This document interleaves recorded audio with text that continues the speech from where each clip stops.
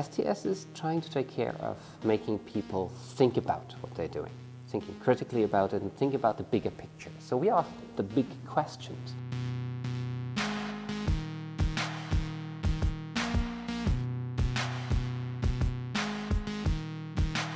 The idea for our Science, Technology and Society program is basically the idea of a liberal arts education for every student. So it goes back to the ancient Greeks. Why is STS important? I think because we live in a dangerous world. We're facing rapid changes that are driven by technology but not confined to technology. Technology is a force in a much larger world, and we need to be aware of that when we work on technology.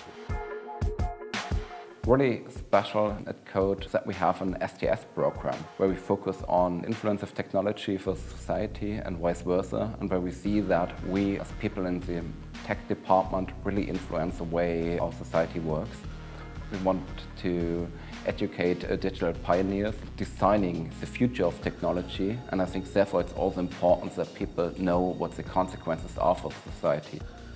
It works quite traditionally, and sometimes STS is a little bit of a counterweight to the technologically driven approach of code.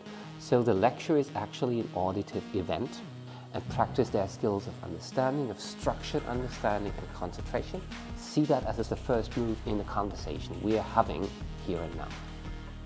That's where the seminars begin, where we then divide up into several groups and continue that conversation.